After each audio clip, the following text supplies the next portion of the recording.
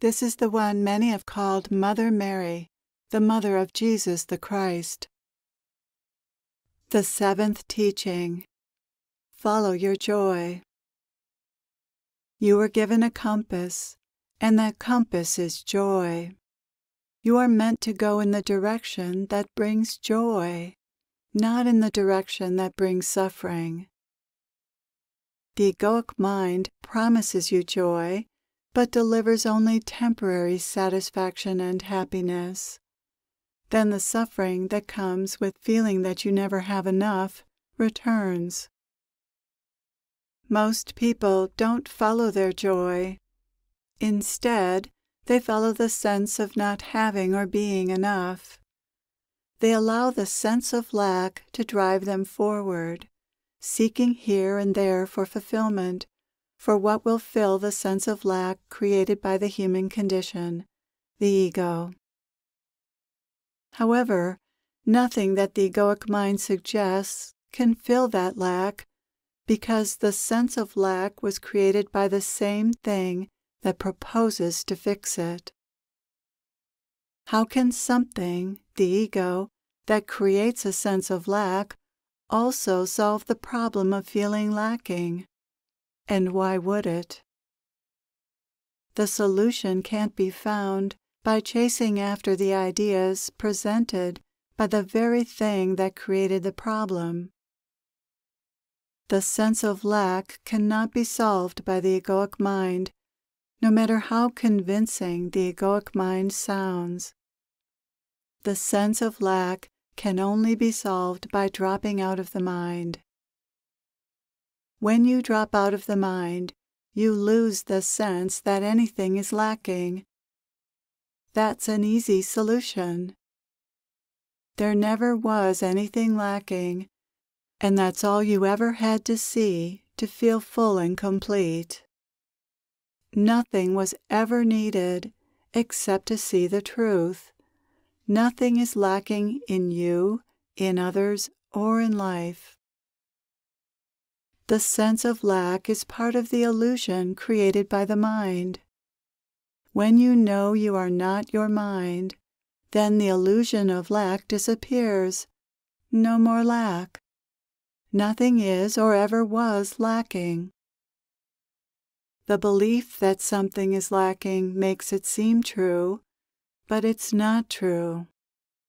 Your beliefs are powerful.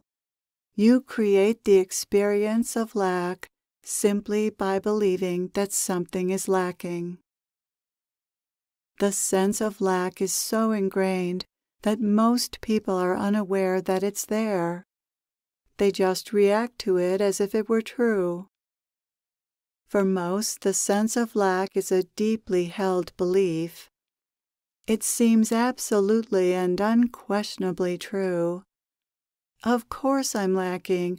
Of course my life is lacking. And I have to do something about it, or I'll never be happy. This is the lie that keeps the illusion going. So off you go, trying to fix yourself and your life, when the problem is that you're focused on a sense of self and a sense of lack that is not actually real. The truth is, there's nothing to fix about yourself and your life. All is well just as it is. There is no problem with you or with life being just as it is. The sense of yourself and the sense of lack are both manufactured by the mind. They create the human condition that is one of suffering. You not only believe you are who you think you are, but these thoughts about yourself tell you that you are lacking and that your life, indeed life itself, is not good enough. This unrelenting sense of lack interferes with the joy that's possible whenever you're willing to simply be with whatever's showing up in your life. This sense of lack becomes a state of consciousness that you live in without realizing that you're living in it. Like a fish in water, you don't even know you're living under the spell of an illusion. the false idea that you need to do or be something different to be okay and to be happy. This assumption causes you to overlook the happiness that is present at your core and ever available in this simple and sweet present moment.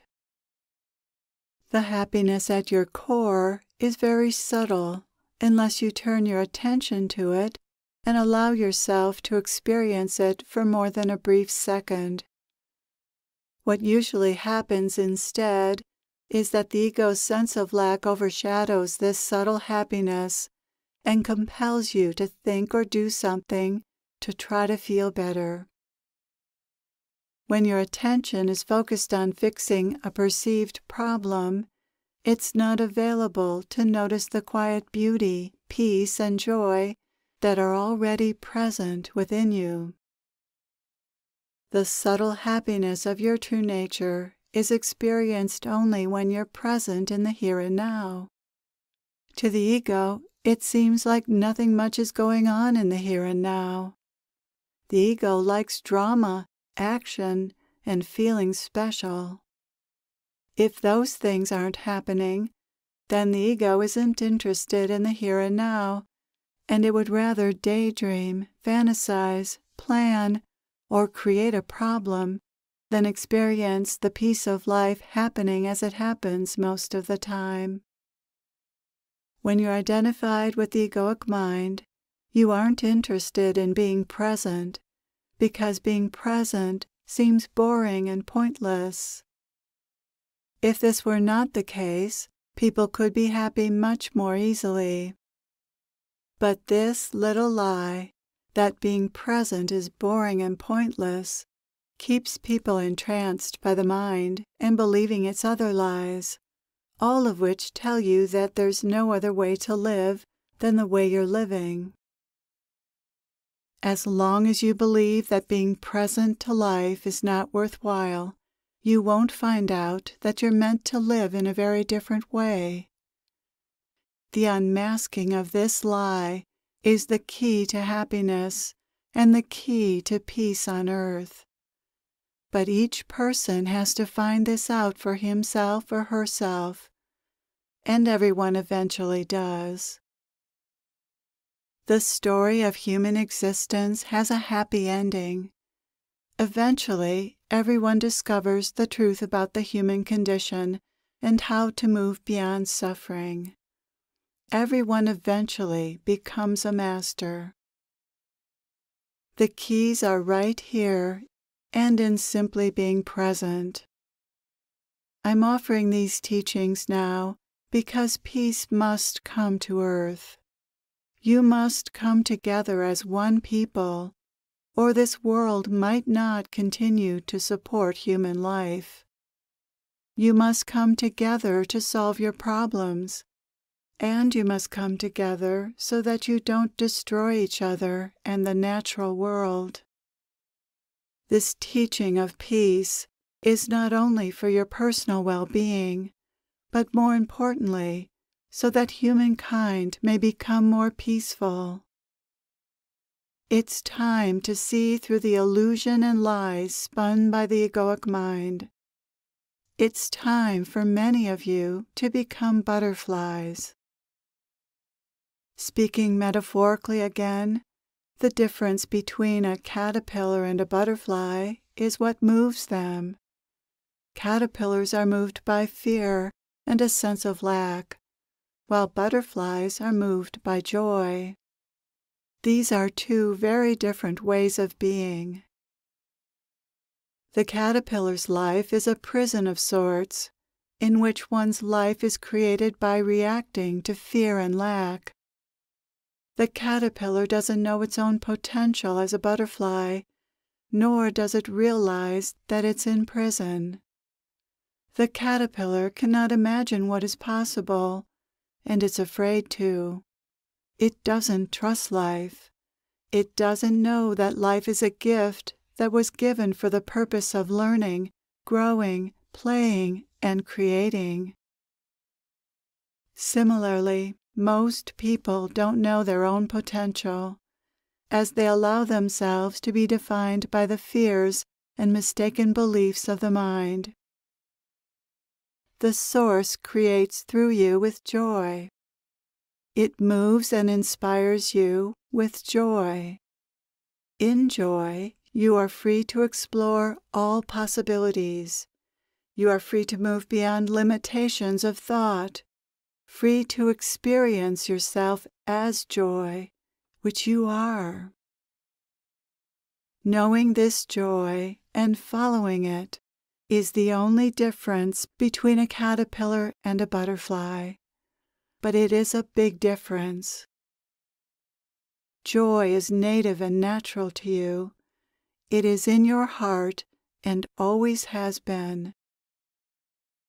Everyone knows joy, but the mind often says things that cause you to deny joy or move in ways opposed to it. Joy is enthusiasm and gratitude for life. It bursts forth to be expressed in the world as creativity and love. Along with love, joy is the motivating force in the universe. It's not separate from love, although language makes it seem so.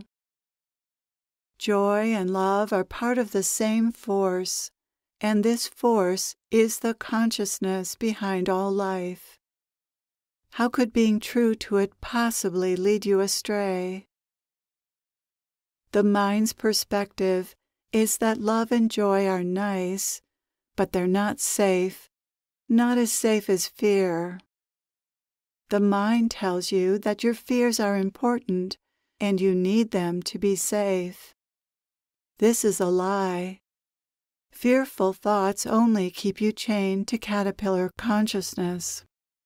Indeed, that is their purpose, for your divine nature doesn't guide and protect you with such thoughts. Your divine nature doesn't need thoughts at all to move and inspire you. Joy is not a thought, it's a force, a feeling that propels you forward to fulfill your destiny. Yes, each of you has a destiny. You are part of a grand design. Your place and destiny are revealed by joy. Joy is the guiding force in butterfly consciousness. You are meant to be a butterfly, and joy is how you become one. Find the joy within you. That is you. Then go where that joy wants to go. Do what that joy wants to do, and say what that joy wants to say. Being a butterfly is as simple as that. The mind wants to complicate this with what-ifs, but there's never a good reason to not follow your joy. Is that unbelievable? You may think so. Is it really that simple? Yes. This is my 7th teaching. Follow your joy. Feel free to call upon me. I am at your service. Peace.